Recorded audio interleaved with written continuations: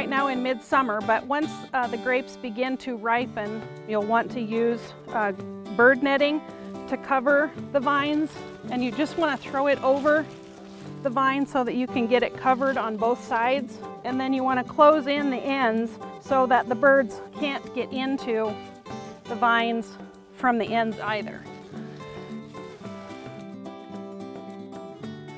That will protect the grapes so that they will continue to receive plenty of sunshine and ripen.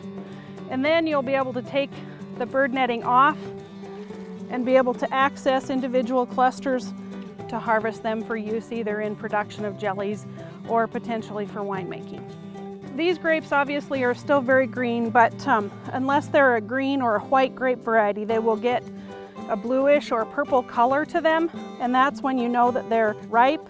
Once the color is true to the variety, you'll want to harvest that cluster and begin to process it so that the sweetness or the sugars in the grapes are the most beneficial to your use. Most often in Wyoming, harvest begins sometime in late August and then continues into September until we begin to get a freeze.